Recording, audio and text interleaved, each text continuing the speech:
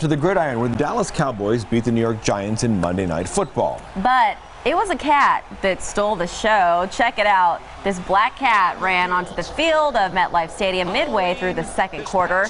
Yep, no one's sure where it came from, but the poor thing was a bit confused. Yeah, so here, listen to broadcaster Kevin Harlan. He called all the compelling action from the field.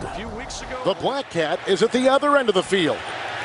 He's Black at the cat 8. doesn't know that it was last Thursday that was Halloween. Thursday night right, football, yeah. not Monday night football. He's a little bit late.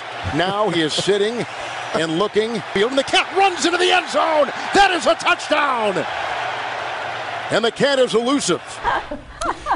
So the cat eventually ran down a stadium tunnel, but it was a bad omen for the Giants on their home turf. New York was leading before the cat made his appearance, and then after that, Dallas outscored them 34-9. Oh no! So yeah, it was placed there by the New York Jets.